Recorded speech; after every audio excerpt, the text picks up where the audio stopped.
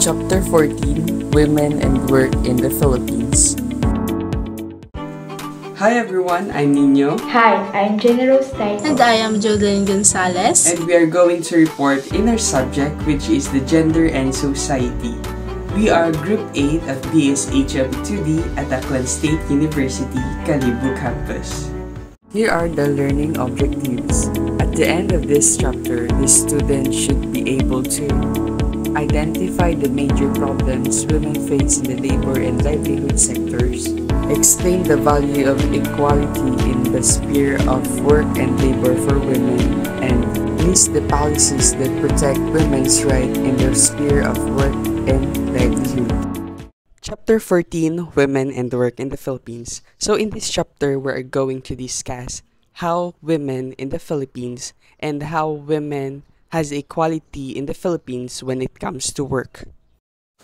So our first lesson will be women in the productive sphere. So when we talk about productive sphere, it is more on a multitasker person or a multitasker woman. So they are just saying that a woman's work is never done. So this is simply means that every woman's work they do not fulfill it in time because they have so many work to do. But we all know that women contribute to the economy in all forms. They are the key contributors to the economy. In fact, the women achieve economic independence through gainful employment. Next is the right to decent work. So we have here the human rights law, which is the Magna Carta of Women, states that women have the right to decent work. So in section 22 of the Magna Carta states that women should have equality work as just like in men. The multiple burden of a woman. So women joining the labor force still have to attend to their reproductive roles at home. Having both productive and reproductive work is what feminists call the double day or the multiple burden. So if a woman work away from home or take a night shift, the relationship with their family may be compromised. The multiple burden of a woman might be employers assume that they cannot commit to their work. The valuation of care work. So women working in care industries must be valued both as workers and as women who working to support their own family. So we need to value the care work of a woman. Next one will be women-friendly workspaces. So we must implement new laws that recognize the rights of paid or unpaid care workers. Small, medium-scale enterprises. A notable industry that has active female participation in the Philippines is the micro, small, and medium enterprises. Globally, the Philippines is the second country with the most active women in MSMEs in the Peru. In 2015, around 45% micro-enterprise owners were women. An MSME is a small enterprise which may consist only of the owner as the employee with a business capital below 10,000.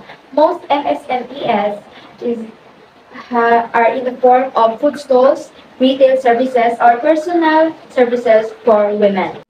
Migrant women. Sending Filipino workers abroad was originally a stopgap measure against the unemployment crisis in the 1970s. Women OFWs are often reported to experience various challenges due to their low skill and low education level. Some women also experience violations in their sexual and reproductive health due to their various discriminatory laws in countries where they work. The sex trade. When talking about the sex industry, one usually refers to the reproductive activity called coitus or sex exchange for pay. And sex industry is viewed as a dominantly female issue because most sex workers are female and most buyers are males. Women became empowered and this have made a shift in sexual norms. This shift challenged the machismo of men while women have become more open to recreational sex. Double standard sex is where men are socially acceptable to have recreational sex and sex outside of marriage, but vice versa for women, because women were expected to express their sexuality in marriage. Thus, for women, sexuality was tied to morality. The current model of Philippine economy places value on monetary income and devalues care work. It also isolates women from the public sphere and public participation. This separation of the private and public spheres is an excuse for men to dismiss their roles as caregivers, using their earnings as the method to avoid the responsibility for housework and childcare. The following are laws that cover women in the labor and livelihood sectors.